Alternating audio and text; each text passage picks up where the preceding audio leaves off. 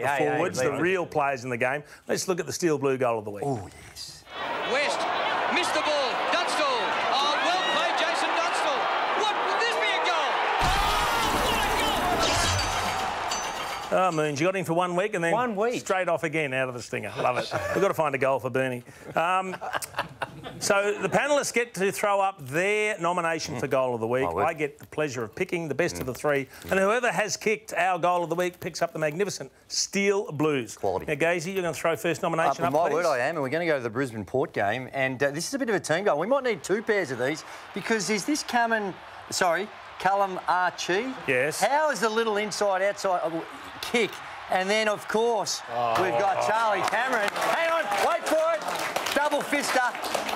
I thought he might have given us a bit of the motorbike action. He just gave us the little cobra. Probably cost him. A very nice team one. Great kick, great finish. Thank you, Moons. Now, this hurts a little bit because I'm going to go with Tom Papley last night over Geelong. Okay. Now, have a look at the one-on-one contest here. Gets away, gets a nice little handball, but then follows up, Gazy. That's the most important. He gets front and square. Little shake and bake on the left. I like it. Game winner. Yeah. Game winner. And wait for it. Look at the celebration. That's how you celebrate. Get to the crowd. Well done, Paps. Size 10 for you, brother. Well done. Bernard. Well, you might as well pass them over here because my man, Cozzy Pickett's kicked another beauty.